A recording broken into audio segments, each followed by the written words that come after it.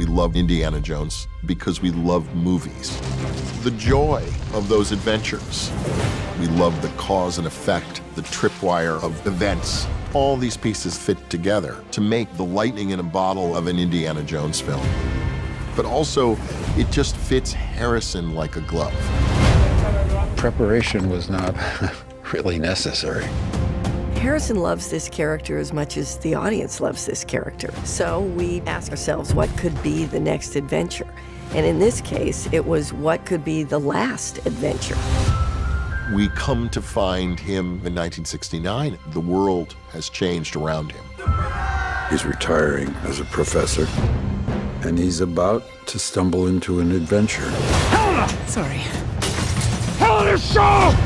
It's filled with awe and excitement and danger, and they've completely captured that.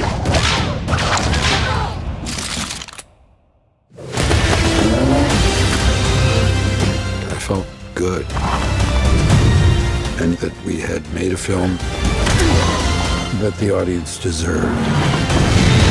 I feel confident that we're going to knock their socks off.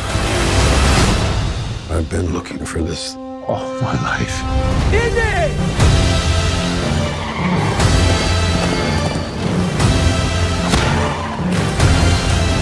Give 'em hell, Indiana Jones!